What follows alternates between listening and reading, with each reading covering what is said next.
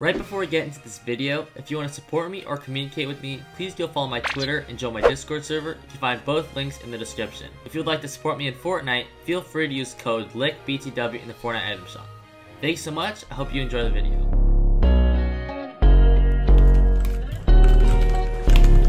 You know that you're wrong, and I was right. You burned my heart right out of my chest, baby, you know that it's over.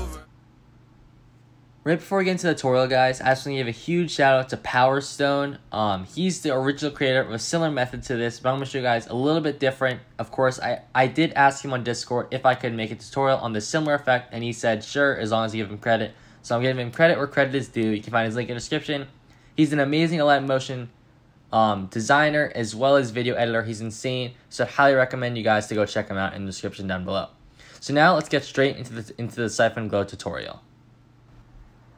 Obviously, guys, I'm here in my favorite editing app on mobile, Alight Motion. In my opinion, it is the best, as it is, I think, the most similar to PC. I know a lot of you guys think it's really confusing, but keep in mind, all my tutorials are completely step-by-step, and I guide you guys through it. So please keep that in mind, and you guys can make these effects for yourself and then add it into Video Leap if you guys want. It's all up to you guys.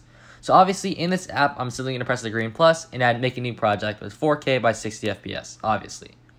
Now we're going to press the green plus at the bottom right, image and video, and add in your clip that you're going to use. I'm going to add mine in really quick.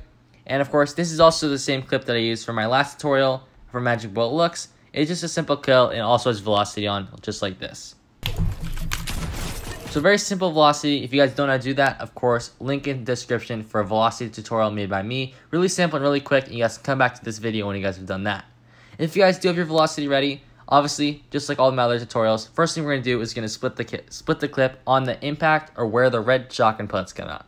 So I'm going to press the middle split button, and now we have these two halves to work with, and we're going to mainly focus on the second half as it is an impact effect. So we're going to press this duplicate button and then press duplicate layer, and now we have these two sections, and we're only going to be working on the first one.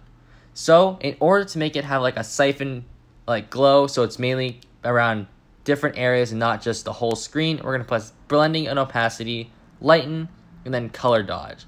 This is very important if you guys want to have a good glow, not just like a different screen color. So this is really important. Make sure you guys do this. So we're only going to be adding 3 effects onto this top layer, and it's going to be inner blur, hot color, and exposure gamma. So I'm going to walk you guys through the right settings to use for that, and I'll show you guys now. So obviously, like I just said, the first one we're going to use is going to be inner blur. And the purpose of inner blur is going to be to change the amount of glow there's going to be. So I like turning this setting up to 6, to max. And then if you guys look here, the higher you make the blur, the more of a larger glow it is. If you make it smaller, the glow isn't as apparent. So just keep it in like the middle. Of course, you don't want it to be too bright. Whatever. This setting is going to vary between every clip. So you want it to be not too bright, but still bright enough that it's still a glow. So I'm going to keep around 0.15 for this. Of course, guys, this setting is completely personal preference. You guys have to experiment for yourself.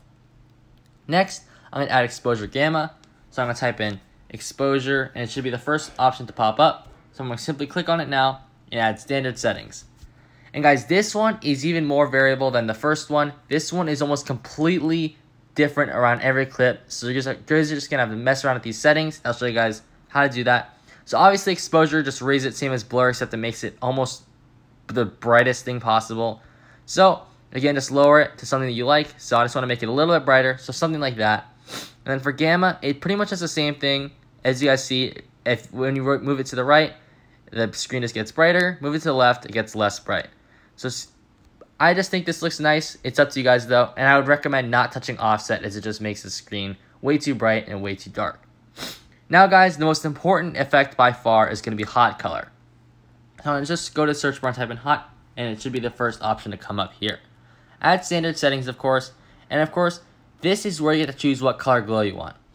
Most people tend to go with like a bluish glow or a pinkish glow or even a reddish glow. Any of those will work, but it's obviously personal preference.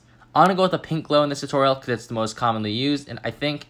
So just move over that thing in color over to pink, and then go to tint and move the same circle over to pink around the same area. So here's what mine looks like now, guys. And a really, really clean glow. And obviously, if you guys think it's too bright, you guys can play with exposure gamma and as well as inner blur a little bit more. It's all personal preference and all that good stuff. So I'm going to show you guys how to fade it in and out, or just out, because it's an impact effects which happen instantly. If you guys look at it now, you guys can tell that the glow just stays there for the entire duration of the clip, which is ideally not what we want. So what we're going to do is we're going to click on the top half, and this is the whole reason we actually add onto the top half, besides having color dodge, is to have it fade out really easily. So all we're going to do is we're going to find around, this is all, actually, I can't really say at what point the gun pulls out because everyone's velocity is different. So I'm just going to go a few frames back to where you think it should stop, add a keyframe here, and then go a little bit further back, add a keyframe here, and then simply drag the slider down to 0, and you guys will see that the glow completely disappears. Now if I just drag the slider over it, the glow appears on impact where the frames come out, or the shotgun bullets come out, and it slowly decreases back to normal color. And yeah, that's pretty much my entire tutorial on how to make a good Siphon Glow. Of course, guys, keep in mind, if you do want to change the color of the glow, simply go into Effects, Hot Color, and then play with these color wheels. Both of them, make sure you do it to the same color, and you guys can have whatever color glow you guys want.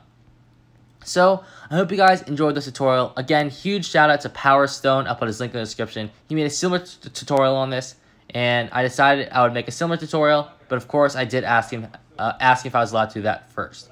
I hope you guys enjoyed this tutorial on a glow. It's a really simple effect, and a lot of people have been asking for it, so I'm really glad to be able to bring out a tutorial for this. So I really hope you guys enjoy it, and if you guys did, be sure to drop a like, subscribe to my channel, as well as drop a comment. It all really helps me out, and it'll only take you guys a few seconds. So I really hope you guys enjoyed this, and hope to see you guys in future tutorials. See you guys later. You know that you wrong.